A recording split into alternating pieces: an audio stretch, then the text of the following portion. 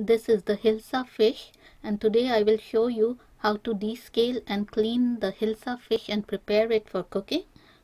This fish is around 1.4 kgs and I bought it from an Asian supermarket. I bought it frozen, and I don't have the luxury of a local fishmonger who can clean and gut it for me as they do in Bengal. So I have to do the task myself.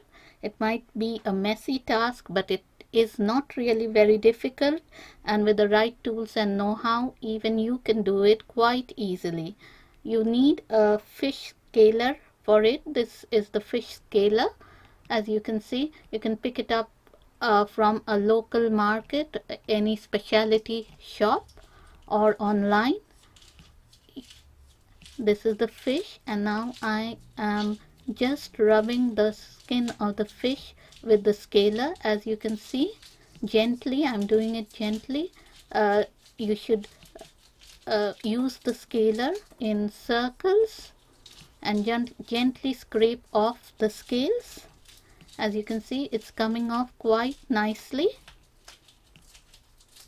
and just run the scaler all along the fish, and you will find that the scales come off quite easily. I was holding the fish up for you to see, but it is much better if you put it down and try to get the scales off. The scales near the tail are a bit difficult to get off. This is how I do it. This is how I scale the bits of the scales which are near the tail of the fish. Be firm but be gentle. You don't want to take the skin of the fish off. These are the hard to reach bits where the scales are a bit difficult to get off.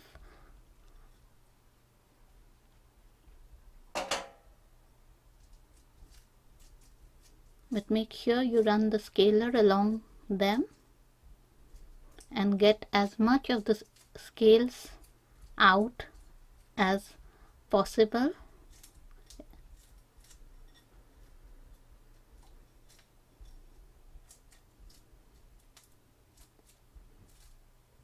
It's much better to do this job with a scaler than a knife. With a knife, often I have found that the skin is damaged.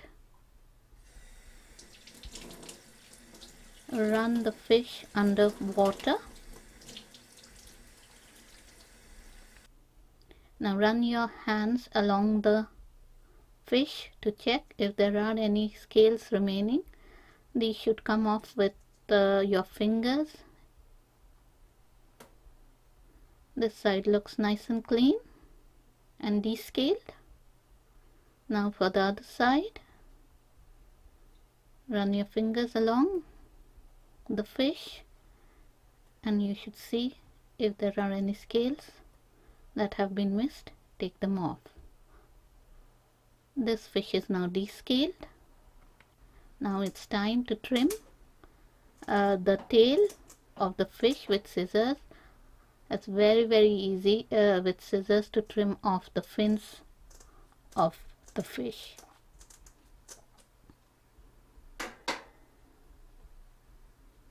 I take all the fins off because it makes it easier for me to cut the fish later on.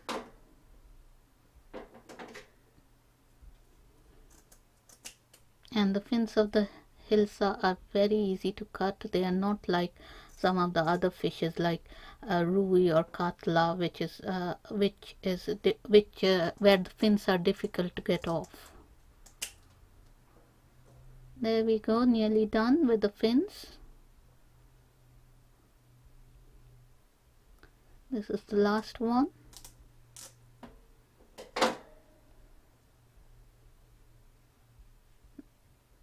The Hilsa fish is now ready to be cut into pieces. Take a knife, a sharp one, and slice the fish like I'm doing here. It is up to you what size pieces you want to cook.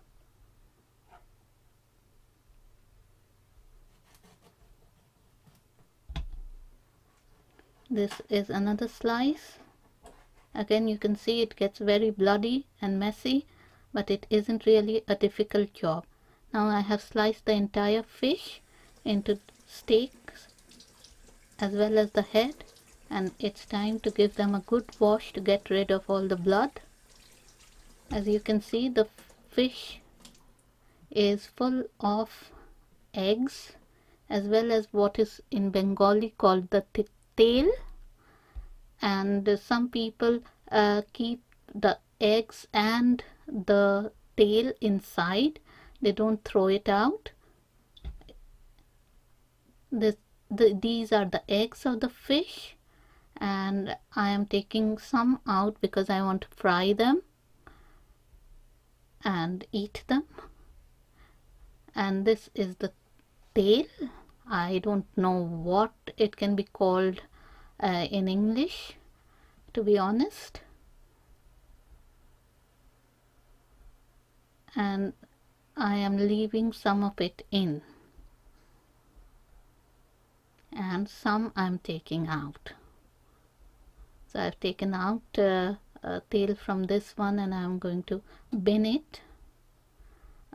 But for the head, I am leaving the tail in. Now this is one hilsa which is now prepared and ready to go for different recipes.